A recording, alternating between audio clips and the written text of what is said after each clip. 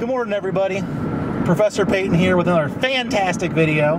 We're going to teach you how to bed in brakes after service and hopefully not crash the car in the process.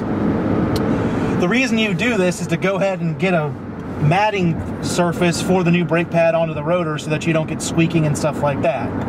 Ironically, it looks like we're already in traffic, so we're going to have to pause this for a second. Alright, now that we've gotten out of some traffic, a couple things you want to do. Get the car to about 60 miles an hour. Make sure that you don't have someone behind you when you're doing this, because they might have them run into you. So, when you get the car up to speed, go ahead and slam on the brakes as hard as you can without activating the ABS. So we're going to slam on them really, really hard for about 3 to 4 seconds, let go. Give the brakes a chance to cool off. If you stop the vehicle, you're going to overheat the rotors.